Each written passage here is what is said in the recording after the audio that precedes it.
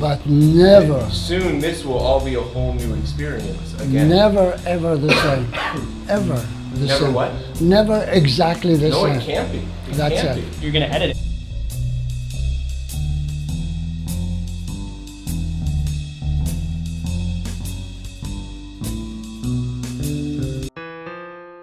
Action, Edmond. Take your card. How about realistic illusion?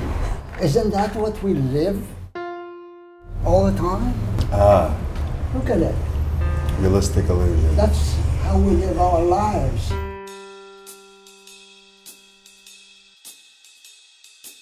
Go for it. Pick a card, any card. All right, let's see. Make sure it's the right way around.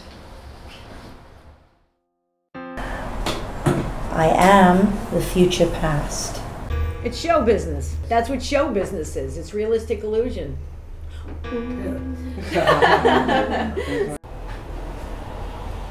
I think maybe for me that in my experience, the universe is a collection of things that have happened before and now, and it's the same thing repeating.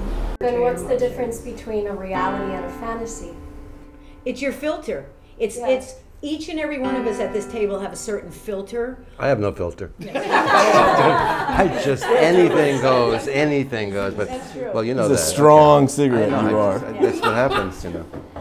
No, but you see, if we only view things through a filter, if it's impossible to look at things objectively, then what's the difference between a true reality and a fiction?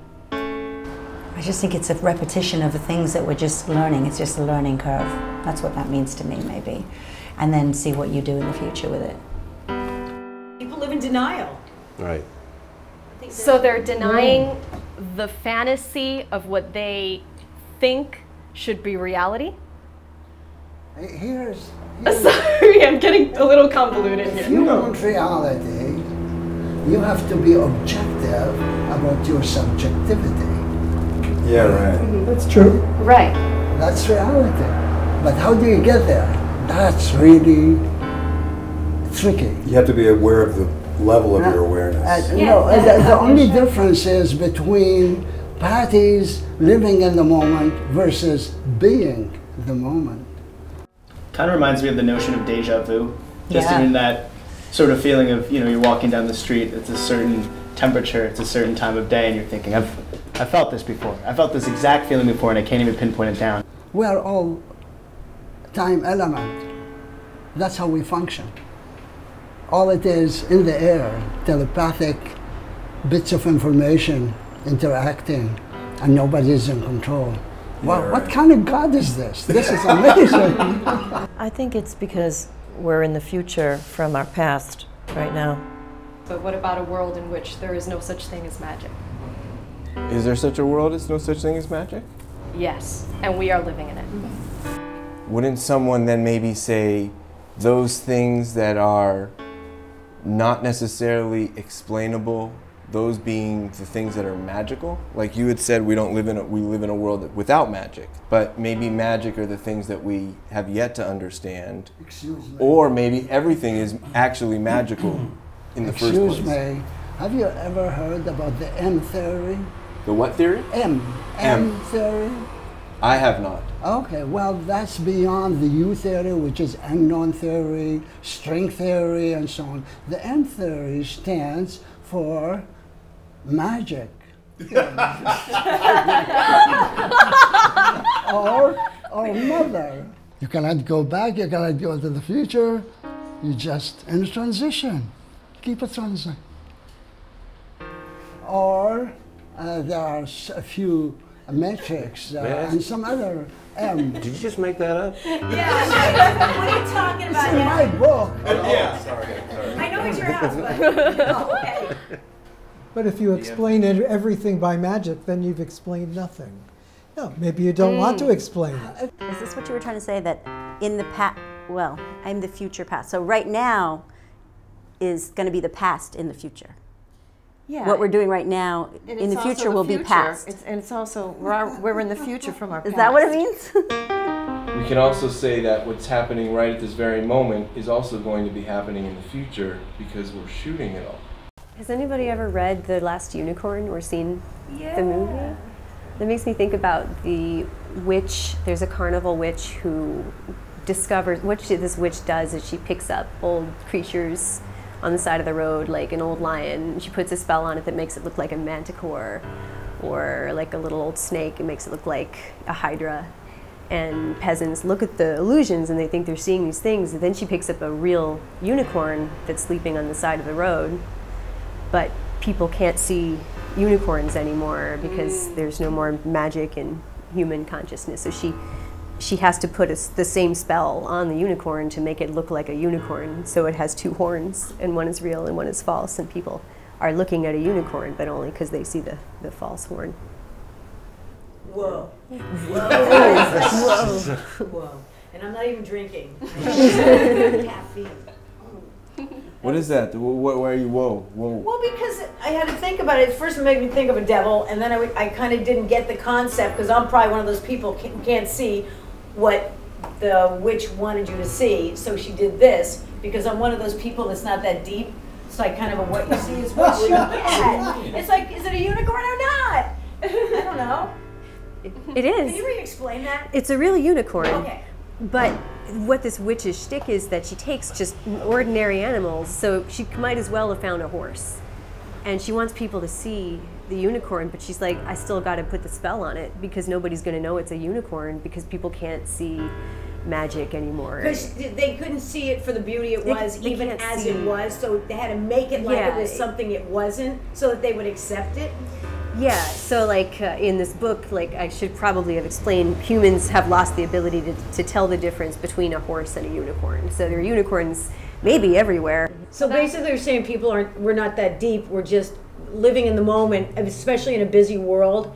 And I do agree with you that we don't go deep, we're just pretty, I'll speak for myself, we're pretty superficial, living in the moment. But there has to be some kind of show business to make people realize they're looking at a genuine article. Spin sometimes, it has not to be just, spun. Yeah. It needs a PR. The unicorn needs a PR.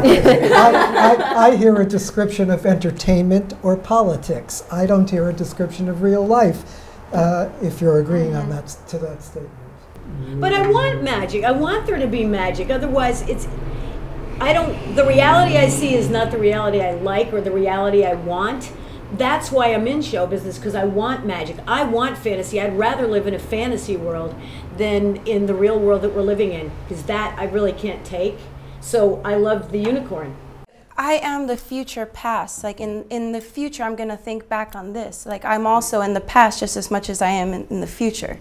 So what I'm doing right now will in the future be in the past. Yeah. The key is to embrace that entire timeline. The key is to embrace all of the moments and see them all as equally powerful. So when I wake up in the morning, if I've got two choices ahead of me and I say I'm going to either take this one or I'm going to take this one, I can give a gift to future me and say, oh, future me will really like this one. And I'll put it in here. And then later on in the day, because I'm very forgetful, I'll, oh, thank you, past me. That was a really amazing thing you've just done, because I know I will forget. And so the gift to future me is to set things up so that future me will succeed. Seems that we can create our own unicorns, or we want to create our fantasy. And a fantasy to someone may not be the fantasy to someone else, or it all depends on your own imagination or what you're trying to perceive or what you're looking for. You can see the fantasy in it and you accept it as reality. Then what's the difference between a reality and a fantasy?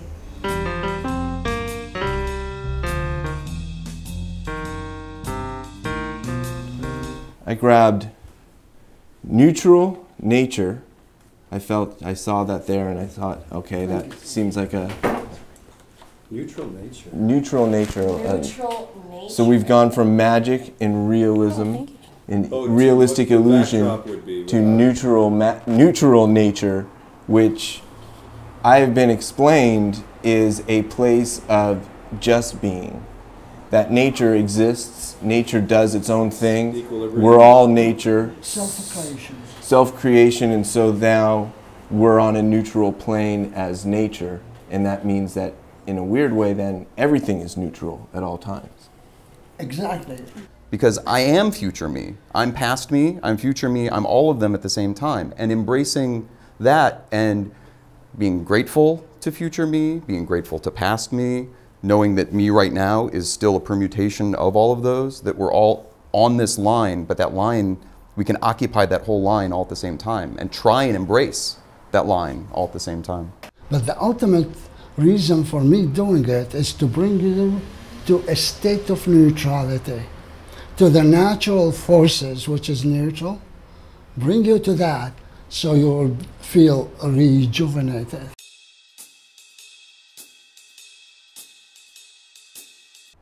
The word of covenant is interconnected for humanity, the human race, to understand our beingness and how we are connected, if you wish, God. I'm in a constant state of trying to experience right now, beyond, like, there's always like this intention way far ahead of me that I've been trained to, like, you know, move towards. But like when I heard it, I thought of, like, we are the you can live in a space where you are the shadow of some future intention. Every nanosecond, as soon as you start to think, you are separating yourself actually from totality in the best possible. And you talk like this, Edmond, but I come from a survivalist background. The way I was raised and like street stuff and just survive. My brain doesn't go that deep, and I like to think about the lovely things you say, but I have a survivalist attitude and a survivalist brain and a survivalist body. And so it's hard for me to think that pleasantly about life. I'm just saying.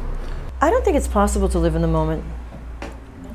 I think it's impossible, because I think that every moment that we live in is a reflection of everything that we did and everything that we're going to do. And I think that's part of the reason people meditate. Maybe they don't even realize that, is to sort of try and find what it feels like to be in the moment. It's not very easy, because there's always a where that you're going and a place that you've been. And so the moment is really difficult, and I think that might be part of the attraction to television, because that forces you to pay attention in the moment, right there and then, to the plot line, to the story, to the dialogue, and not be able.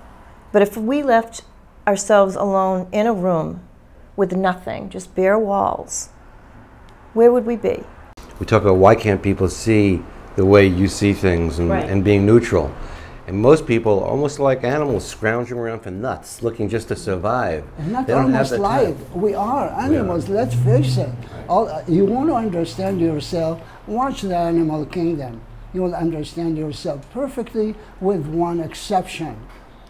The animal kingdom is there, just like has been all along. Humanity, we need to understand that we are the last link in the chain of creation. But maybe that's why it's just called a moment, because all you can do is have moments like that. Like when you go to a park and you're with your dogs or something, and you just for a second look at the sun. Like I had a moment out there looking at the balcony.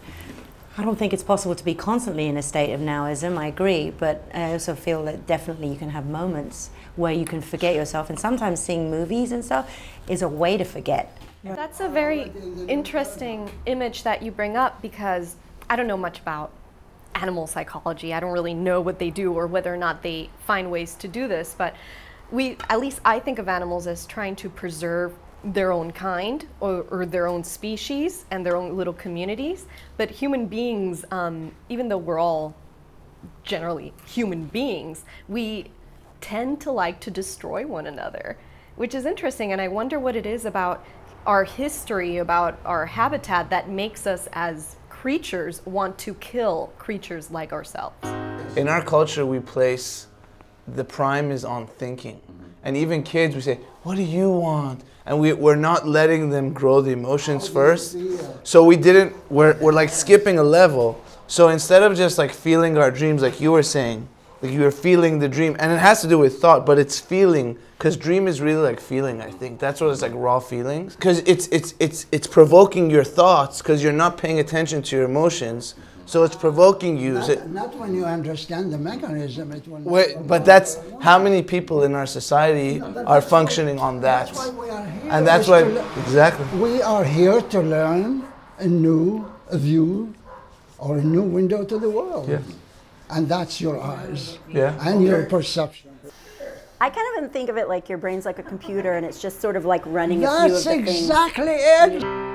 The whole universe works in exactly the same fashion, and that's what the scientific community is searching for. The God particle, they said they found it. They did not find it in their head, they found it in the machine. But it's in their head.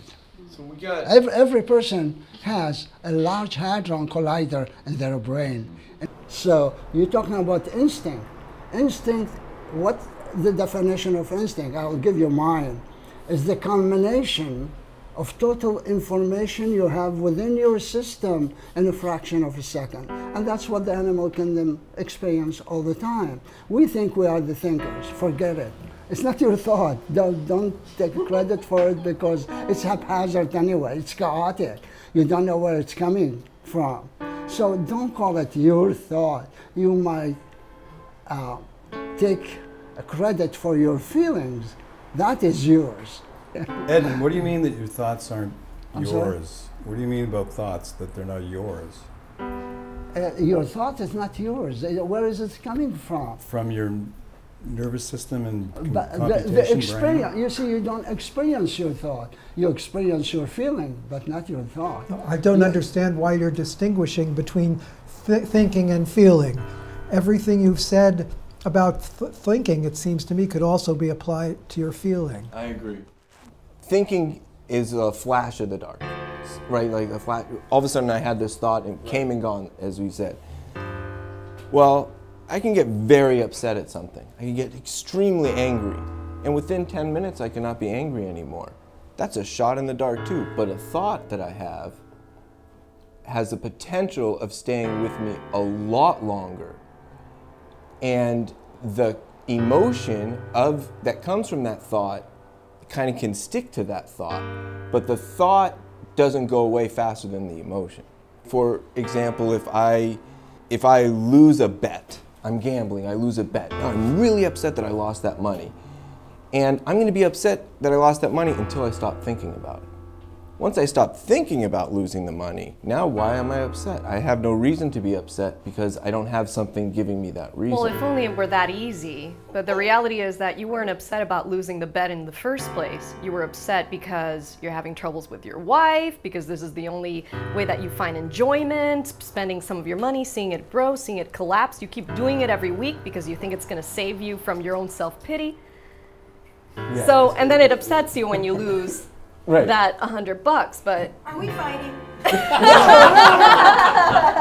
That was hypothetical. She really directed that. One of my favorite quotes by T.S. Eliot is, "In a minute there is time for visions and revisions, which a minute will reverse." And it's everything can happen right now, but at the same time it could all change, and it's being in tune with that constant fluctuation of the change and adapting to it and understanding the responsibility of the time, that you make your own time and you are the time, you know, you are time, and it's all about how you use it and what you're doing with it. When James Brown said everything is on the one, it put it in perspective for me. There's days when I wake up and I feel like I woke up on the one, and everything that like happens is, I feel like I'm in the rhythm of life in a way that where it's actually almost like just being in line with my intentions, and everything, every step of the way down the line that day is like the magic of this realm I've experienced. But what I'm trying to say is that we think that we know what's making us upset, but in reality, there are so many things that are contributing to our feelings at any given moment that it doesn't, just because we're experiencing it at the moment does not necessarily mean that we are experiencing it because of the moment.